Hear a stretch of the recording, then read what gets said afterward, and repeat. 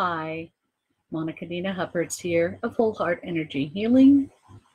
In this series, we are taking on a challenge to recognize how fears in our thoughts, ideas, attitudes, and beliefs negatively affect or control how we think, act, and feel.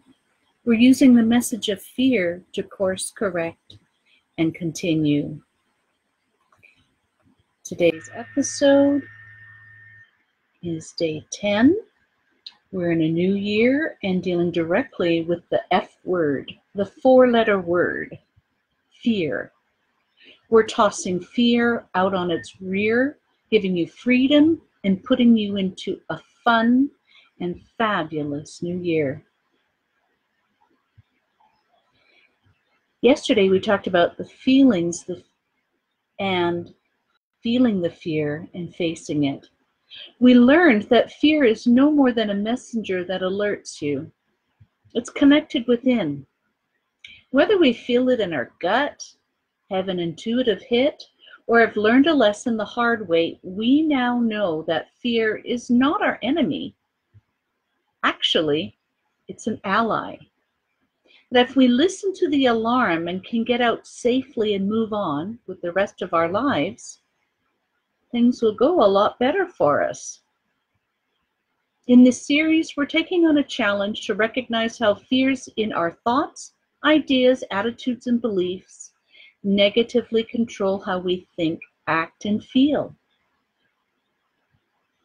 We're now dedicated to using fear as merely the messaging system. We don't shoot the messenger. We simply use the message to course correct and continue. Today's episode is, where are the winds of change? Have you ever been overwhelmed by fear? Fearing that things will never change? Any part of your life may have been affected. Relationships, money, pain, mental anguish, an arduous task, anything. Just the thought of it relentlessly holding on is enough to make our heads spin, or even attempt suicide. We can get overwhelmed by fear if we don't use it as it is intended, as an ally, warning us that we need to change something and therefore is indeed on the horizon. Hooray! Back when I was having financial problems, it seemed like things would never change. Where were my winds of change? When's this going to end? Will it ever end? Ugh. Well, I know enough to stop stinking thinking, regroup, reconnect, and re-engage in a supportive frame of mind rather than one that sucks the life out of me. I go from thinking it's never going to change to considering that it can, and then have a little internal argument with myself. Yes, it can change. No, it won't. Yes, it can. No, it won't. No, it can't. By the time I've had a few go-rounds this way, I'm usually feeling a bit sheepish, as I've caught myself in a familiar trap, which happens way less often. Yep, even I can still get caught up in the trauma drama, and lucky me to have access to several energy systems to get back up on top. I'm a human and subject to human foibles. You're a human and are subject to the same weaknesses and shortcomings. Darn it. Identifying with fear and overwhelm that nothing is going to change just puts you back in the category of being a victim to circumstances and negative thinking. It brings you down. It keeps you limited to experiencing the same old. Even when the outside wrapper is changed and a new one is placed over top, the contents are still the same. So, I align with a different possibility. I employ the use of the whole heart energy healing technique. I change the channel, so to speak, and tune into the goal that I want to attain.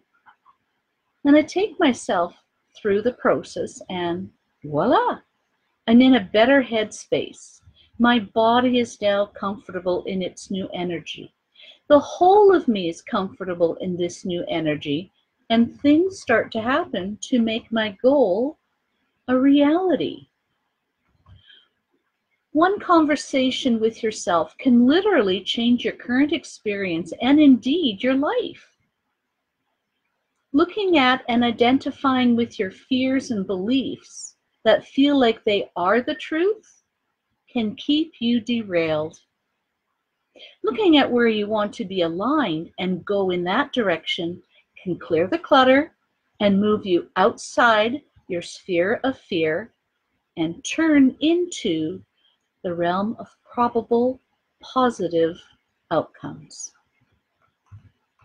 When you choose to identify with the part of you that's actually afraid to have your goal realized, then you choose to be on a hamster wheel that keeps you in place, spinning your wheels, not getting what you want. The carrot on the stick entices you towards something that you're not able to achieve.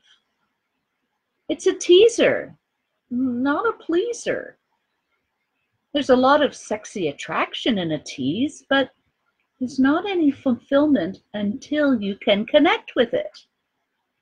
There are wondrous techniques that give you tiny results, which may seem to be the biggest accomplishment at the time. And then, as time marches on, your life is indeed a bit better off, but you're not really that much further along. Where do you want to be in a week, a month, a year? Just a little further along or a lot further along? Think about it. I have an ebook to aid you in your journey. It's a good piece to help you for now. I have courses in the making that will be of great benefit to you, as they will make achieving your goals faster, easier, and more efficient, which will lead you to a more balanced and a happier life. I hope that you're supported during this quest and can find someone to go along with you on this journey. Let's do this together. Together is better. Book your free Getting to Know You call with me, and you'll see how you can release the fear and move forward into a new way of being. Monica Huppert's here of Whole Heart Energy Healing. This has been day 9 of your Stairway to Sovereignty, Foregoing Fears for Freedom, so you can get a new year, a new decade, and a new you off to an abundant new start. Cheers to your success. Check out the links below for the Getting to Know You and to get the ebook. Bye for now. Bye-bye.